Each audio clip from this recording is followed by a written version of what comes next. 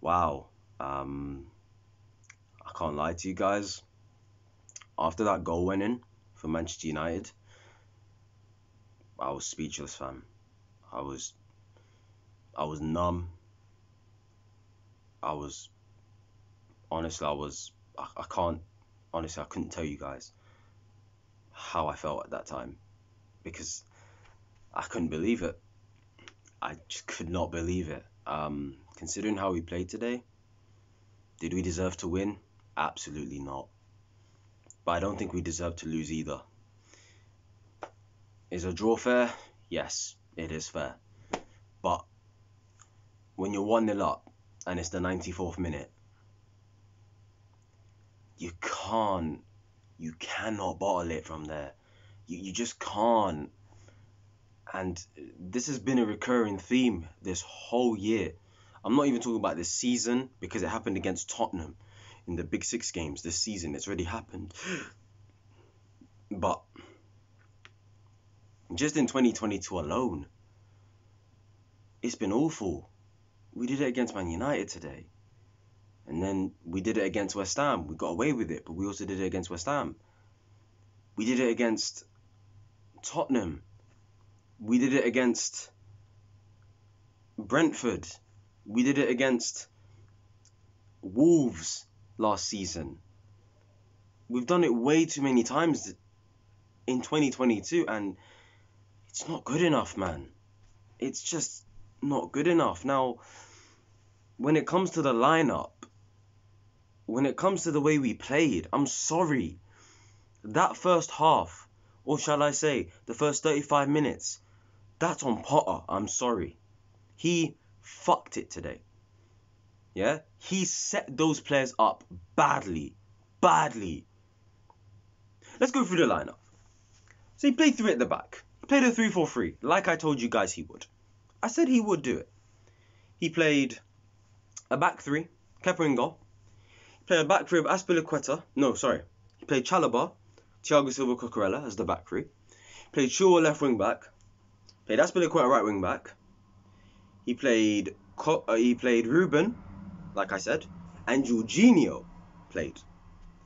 And then he played the 3 of Mason, Sterling and Aubameyang. And straight away I was like, not happy. Not happy. Because I looked at their midfield and I thought to myself, Casemiro, Eriksen, Bruno, could be a long day. Could be a long day. One of them is always going to have time on the ball. That's what happened in that first half. All three of them at times. When one was marked, guess what? Casemiro had time and space. Casemiro tonight was man of the match. He was the best player on the field by miles, bro. And then I'd say Chalobah was the best player after that. But Casemiro tonight was having the time of his life on the ball. He could spray it left, right. He had time and space, you know, passing it in between the lines. Eriksen at times had space to go to get on the ball and give it. Yeah? The way those first 35 minutes went, we were exposed. Those players tactically were suffering. Jorginho and Ruben were suffering. They couldn't handle the press and control that Man United had in that midfield. When we compare them playing out of the back compared to us, compare it. When we played out from the back, when we were playing out from the back, they were pressing us high, and it forced Kepa to go long so many times. And you know what the problem was? The problem wasn't Kepa going long. The problem was, it was just easy for a Man United player to just get the ball back. No second balls. No 50-50s, nothing. No one is near the Man United players when Kepa's, hoofing the ball when he needed to. Because it's one thing for a goalkeeper, right? A goalkeeper can just hoof the ball. It doesn't matter whether he gets it accurate or not in terms of his aim. The most important thing is second balls. Where was that? There was none of that. The 50-50s, they were winning it. Aerial duels, they were winning it. Like I said, when we're playing out of the back, our only solution was to get it to Azpilicueta down the right-hand side and drive forward. And then, when he'd give it, guess what? Their midfield just won it back most of the time. Most of the time, their midfield just won it back. Then when you look at their press, when you look at Man United playing, we were pressing them high. I'm seeing Jorginho as a 10. Ruben Loftus-Cheek is deeper than him. And then all of a sudden, Eriksen's in space. off Man United goal. They pass it out wide to Luke Shaw. Sancho, today, he killed a lot of their attacks, I'll be honest with you. But it was so easy for Manchester United to just play us off the park. Tactically, Ten Hag got it spot on, and Graham Potter set those players up to fail. That midfield battle, we were suffering. We couldn't play out. We couldn't control the game. We couldn't control the tempo. It was all Man United. I'm seeing overloads from Dalot and Luke Shaw. I'm seeing Anthony just cutting on his left foot for fun. I'm seeing Eriksen, Bruno, Casemiro playing it in between the lines, having so much time and space on the ball. And thank God Potter changed it in the second half. I mean, not in the second half. In the 35th minute, when he brought on Cover. When Cover came on and we played the diamond with Jorginho in the middle as the lone six, Ruben on the right, Cover on the left of a three-man midfield, and Mason occupying that 10 role, that diamond, it worked so much better. We started controlling the game. Kovacic changed the whole game. He made us play better as a team. We had more control. We had more tempo. We were actually now pressuring them. They couldn't, Casemiro all of a sudden, Eriksen and Bruno couldn't, all of a sudden find that space and have that time on the ball, because every time they got the ball, boom, we were onto them straight away. Why? Because we packed out the middle. We packed out the midfield. Jorginho was a lot better. Ruben, iffy game. Kovacic was brilliant when he came on. Mason Mount was a threat throughout the whole game. We were able to actually play better. Now, in terms of up front, we didn't create shit today. We did not do shit up front today. I'll be surprised if our XG is over 0.5. That's how bad we were going forward. Sterling, nothing. Aubameyang, non-existent. And when he had the ball, he made the wrong decisions with it, especially when he was down the left-hand side. It was just a really, really poor half. And if Man United were going to score and take the lead, it had to be in the first half, because I knew they were not going to take the lead in the second half, considering we was going to up our levels. Tactically, Potter got better. The way we set up was a lot better. It was more solid in the middle. And we gained confidence from it. In the second half, I think, for the most part, controlled the game, controlled the tempo, etc., etc. And as well as that, look, it was just hard for us to get the goal. Like, we didn't want to create chances. When you need a goal, he decided to take Aubameyang off, which I just think he's one of those players where if you give him a chance, which we did not in the second half at least, because in the first half, we did have a few moments, despite tactically getting absolutely slaughtered, and despite the players were suffering, we had some moments in that half. Aubameyang had 2 chances to maybe score against De Gea, but he didn't take advantage of it at all. The first one, there was a ball over the top. I don't know why he didn't header it. He decided to use his foot to get to the ball. And then the second one, Sterling lays it off to him just about. And I think Aubameyang got put off by Dalot. And if he had just taken that touch and had the shot, Aubameyang probably scores. So, overall in this game, a 1-1 is deserved. It probably should have ended 0-0. I'm not going to lie. Poor game for me from Potter overall. I can't lie. At least he rectified it with bringing Cover on, and it gave us a little bit more stability and more control. And it gave us the ability to sort of just stop Man United, especially their midfield, from just having so much time and space on the ball to do their thing. Because I was really, really pissed off. Because I didn't want us to play a back 3. I wanted us to play a back 4, and I explained why I wanted us to play a back 4. Because I don't want us to be scared of this United team. But guess what we did? We gave them too much damn respect. Gave them too much respect. You can get at this team, but we didn't today. And I think that first half killed us. I can't lie. It killed the momentum of the whole game, bro. If we'd started with that sort of system, the diamond, or maybe just a 4-3-3, I guarantee you we would have scored a lot earlier. And we would have had better control in this game. And we wouldn't have allowed Man United to play as well as they did in the first 35 minutes of that game. And then obviously made subs. Pulisic came on. You had Chukwuemeka come on. Broha came on as well later on.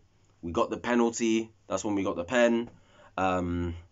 It's a penalty. Scott McTominay, I don't know what he's doing. That's really, really stupid of him, if I'm going to be completely honest with you. And yeah, Jorginho slotted in. No doubt in my mind. Yep.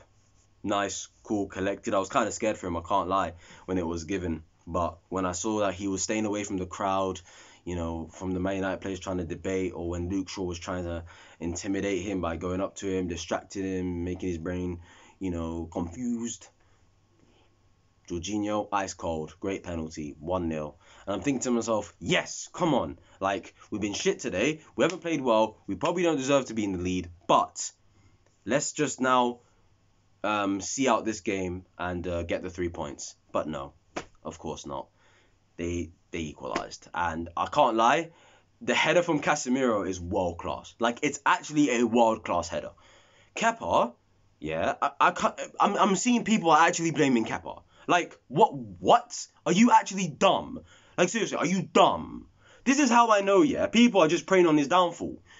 People are just preying on Kepa's downfall. Instead of supporting him, no. You're just going to wait for him to make a mistake and then you can cook him and say, oh, Mendy should get back in the team. That's disgusting. That's disgusting. That shows me that people are just hoping for Kepa to have a downfall. Nah, disgusting. Praise him when he's doing well. And that was not his fault. That goal was not his fault at all. He got a fingertip save to it, in which I thought world-class save. But it's unfortunate. It hit the post and it went in.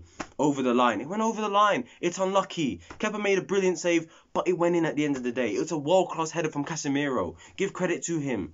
He was brilliant tonight. He was probably man of the match throughout the whole game. He was definitely Man United's best player. Our best player today was probably Chalobah. And if I go through the ratings real quick, because this video was so dead, it's not even worth my time doing another video about player ratings. So I'm just going to give you a quick player ratings right here, right now. Obviously, Kepa in goal. Look, at the end of the day, yeah, if it wasn't for this guy, we would have been losing. We would have lost a couple games already, okay? And today, he made a couple good saves in the first half. From the likes of Anthony, Rashford, Bruno as well, etc., etc.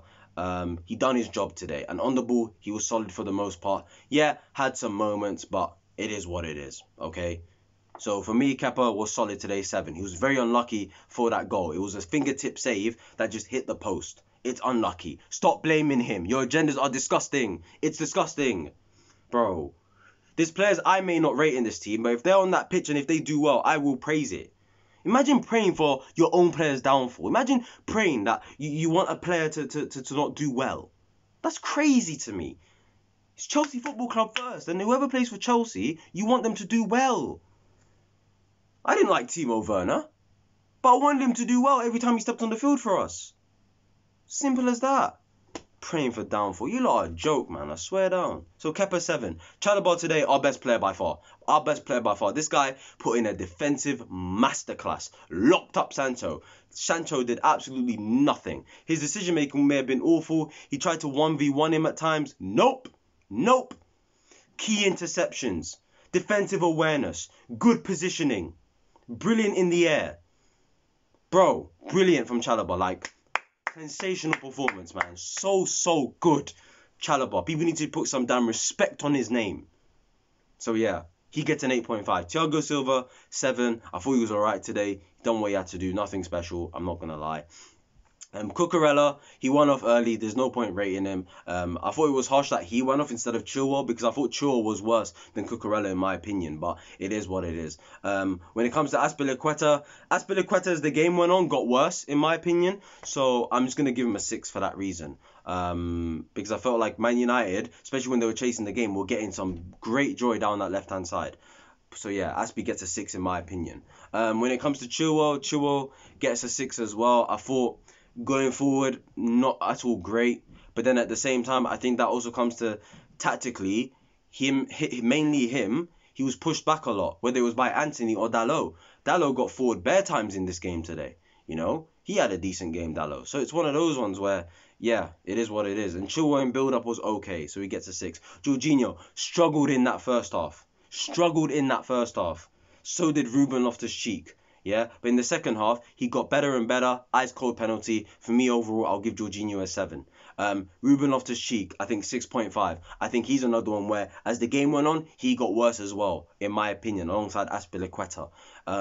So I'm giving him a 6.5. Mason Mount, I think, was a threat throughout the whole game, in my opinion. He was Yeah, just trying to cause trouble, trying to get on the ball. He was trying to link up. He was trying to play passes. He was trying to put crosses in. He tried today, Mason Mount. That's all I can ask for when, things are not going well for us. So for me, Mason Mount gets a 7 for today's game, 7.5 for today's game. Aubameyang gets a 5.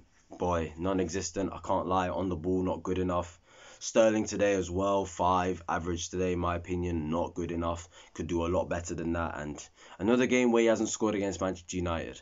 The subs, not really going to rate them except for Kovacic. I thought when Kova came on, he was probably our second best player overall. I'm saying Chalobah was our best player because he played the whole game, but Kovacic is very, very close. I'll give Kovacic an 8. I think he impacted the game very well for us, and Mayers played better as a team, had control, his dribbles, his passing, his link-up plays, one touch, two touch, etc., etc. So yeah, Kovacic gets an 8. Brower came on, did decent. Pulisic came on, did alright. Those guys can get like a 7.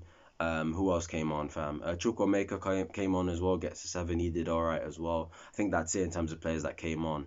If anyone else came on, bear with me, I forgot. But yeah, that's it, guys. If you did enjoy, please like, comment, subscribe, turn on those post notifications, follow my social media down below, and yeah, that's been your match review and mini player ratings. And boy, we didn't deserve to win, but here we are. Anyway, I'll catch you guys in the next one. Peace.